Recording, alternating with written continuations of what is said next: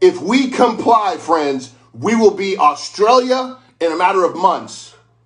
If you're not awake to what is happening globally, there is a global reset. They've been talking about the Great Reset for months, for years. If you actually look up 2030, Agenda 2030, for years they've been talking about this. This is the prime example. Maybe it was a test to find out how much of our freedoms we would willingly give up. And so many, it is so insane to me how many Americans, how many elites. You got Jimmy Kimmel talking about people that haven't gotten the jab shouldn't be allowed to go into a hospital because they can infect other people. Are you kidding me? We have elites right now that are pitting Americans, and they're getting Americans that go to these shows, that listen to these people, and he's not the only one. The elites right now of Hollywood, the entertainment industry, the athletic industry, sports, and all these big juggernaut corporations.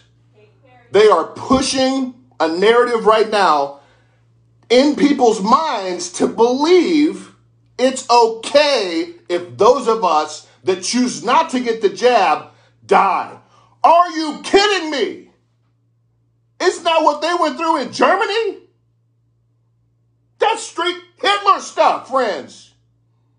That's what Hitler and the Nazis, that's what they did. They programmed the people to make them believe that it was better if these Jews were gone. They needed to be separated from them.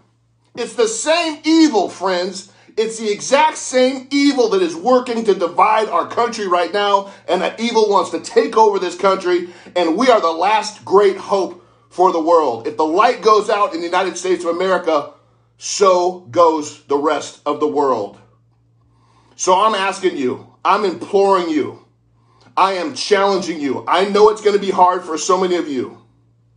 You're like, if I don't have a job, how am I going to live? How am I going to feed my family? How am I going to provide for my kids? I can't give you that answer. All I can tell you is, if you comply right now, you better be willing to comply all the way to, call it the gas chamber, call it whatever you want, but you better be willing to comply all the way, because they will not stop taking every last bit of freedom you have until you are 100% a slave to the system, a slave to them, and when they have all the power, there's no future for the next generations. This right here, friends, what is happening right now is the hill that every single one of us need to be willing to stand up, do everything we can, ignite a passion in our family and our friends, unite together.